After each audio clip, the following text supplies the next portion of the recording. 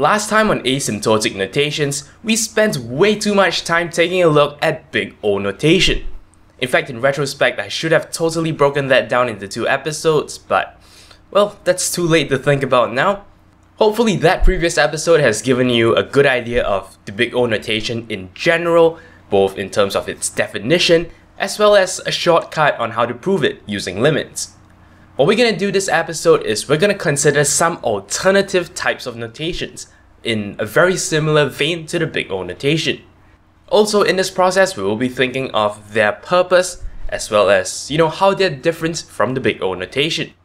You're watching episode 3 of Asymptotic Notations.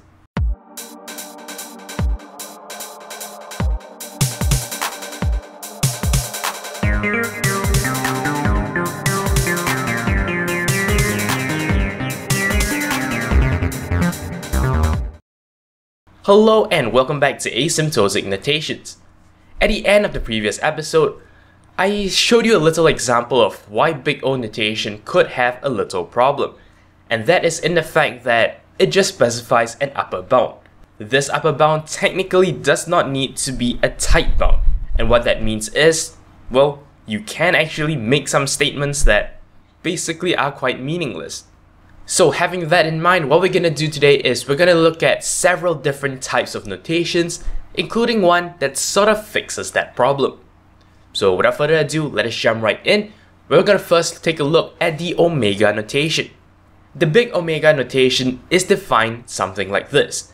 In fact, you notice it is almost exactly the same as the big O notation, but there is one difference. The difference is in the ordering of these two terms.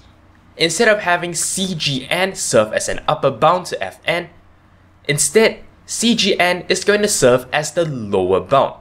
And that is why we say in the definition that CGN must be greater than 0 and Fn must be greater than CGN.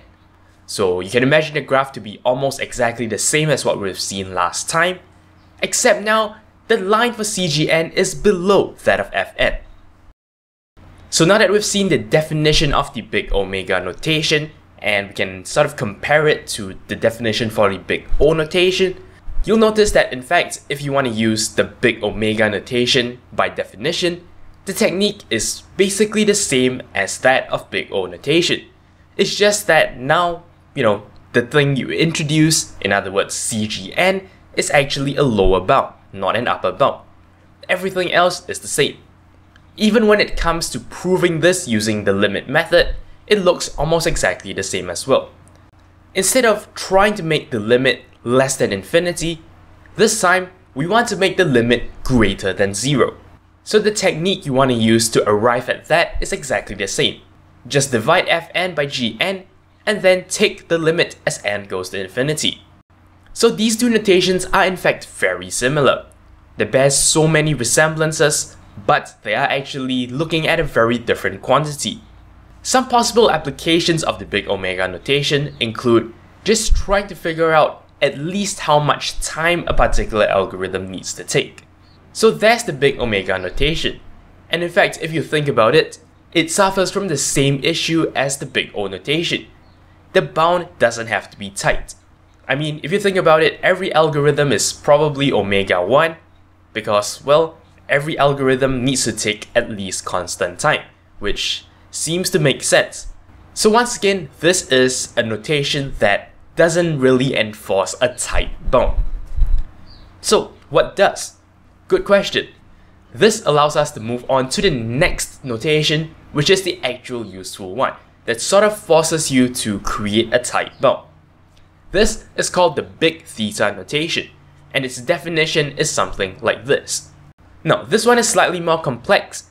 Even though we are still stuck with just Fn and Gn, we now need to find a Gn that works as both an upper and a lower bound. This is challenging because we have to use the same Gn. One of them needs to act as a lower bound, and one of them needs to act as an upper bound. And the only thing you can change between these two versions of Gn is the coefficient, C1 and C2. So when it comes to the graph, it looks something like this. These two are exactly the same curve, just scaled to different levels. Fn must be greater than the lower bound and smaller than the upper bound at the same time past a certain threshold. So of course, compared to the two notations you've seen earlier, namely the big O notation and the big omega notation, you realize that this is the most useful of the lot, since it gives you a lot more information. When it comes to proving this notation using the limit method, well, now we have two things to look out for. We evaluate the limit the same way, but now to show that fn equals to theta gn, we're gonna need to have the result be greater than 0 and smaller than infinity. So now there are two conditions to check. And that is the big theta notation, and is arguably the most useful of the lot. Now, there are actually two other notations which I feel are quite a bit less used, but we're gonna very quickly cover them anyway, and these are the little o and the little omega notations. Now, I'm gonna show you four notations on screen at the same time so you can compare and contrast. Little o is exactly like big O, except now the inequality is strictly less than, as opposed to less than or equals to. Same deal for little omega, the relation is strictly less than. Now, when it comes to proving these two relations using the limit method, you have to get them exactly equals to 0 or exactly equals to infinity. And the purpose for doing so is to ensure that the function gn is strictly less than or strictly greater than fn. And that would be for the little omega and the little o notation respectively. These two are supposedly less often used in computer science. Normally in computer science, we really use the big O notation the most, followed by the big theta notation. But of course, for the sake of completeness, we've taken a look at basically all of them, and we've understood, their shortcomings as well as their mechanism, how they actually work. I want to emphasize again at this point that all of these notations are simply mathematical concepts. They don't have to mean something in computer science, and if we use them in computer science, we of course have to make it clear whether we're talking about time complexity or space complexity. Well, that basically wraps it up for the entire series.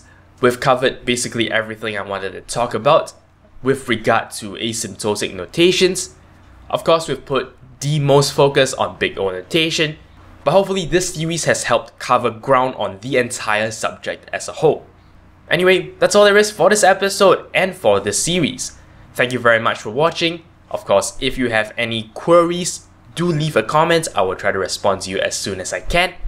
But yeah, that's it. Thank you very much for watching, and until next time, you're watching 0612 TV. Thank you very much for watching. If you liked this video, consider checking out the rest of my work on my channel. Alternatively, you may be interested in a playlist of my earlier work on computing and computer science topics. If you'd like to show me some monetary support, I am on Patreon. You can find a link to my campaign in the video description. Of course, you can simply like this video or leave a comment. I'll be sure to respond as soon as I can.